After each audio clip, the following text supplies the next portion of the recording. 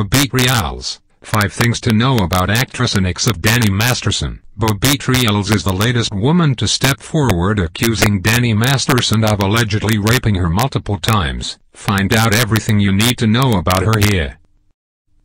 1. Bobette Riales and Danny Masterson dated in the 2000s. Apparently, the two had dated in 2003. According to the New York Post, the couple even went on double dates with Ashton Kutcher, 39, and Demi Moore, 55, and hung out together at Ashton and Danny's restaurant Dulce in Los Angeles.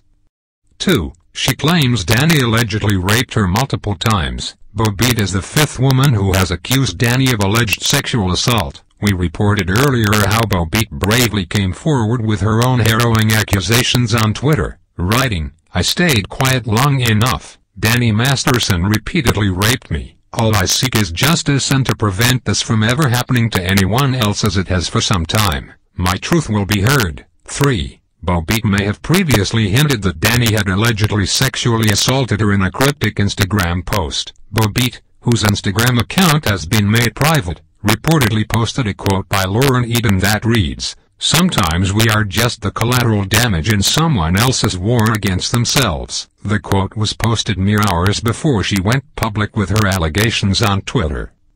4. Not only is Bobette an actress, she's also a successful businesswoman and entrepreneur. In the last 2 years, Bobette recently starred in 3 shorts: Moving In, Evil, Get Behind Me and Night's End. She also has her own food truck called Queen's Cuisine and owned the fashion company Gotham Fashion.